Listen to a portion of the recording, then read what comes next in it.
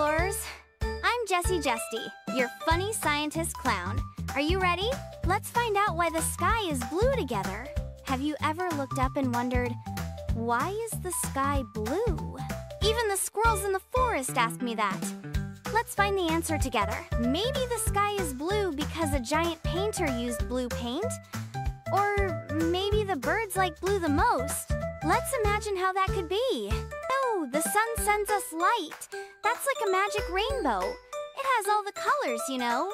Red, orange, yellow, green, blue, and more. Choo-choo.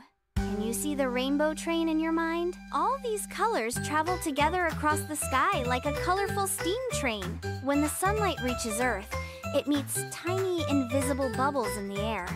It's like a magical bubble jungle up there.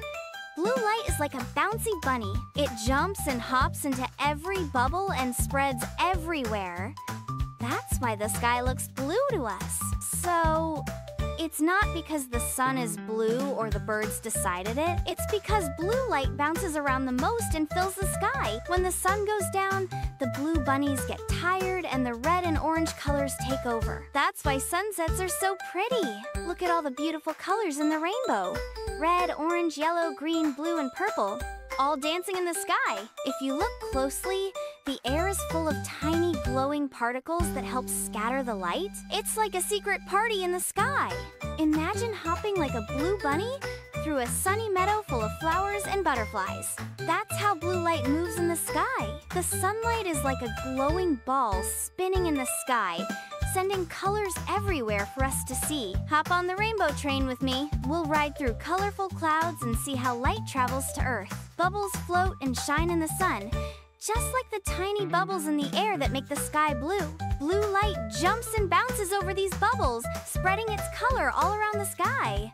Let's open a big book full of colors and learn all about the magic of light and sky. Look up at the bright sun.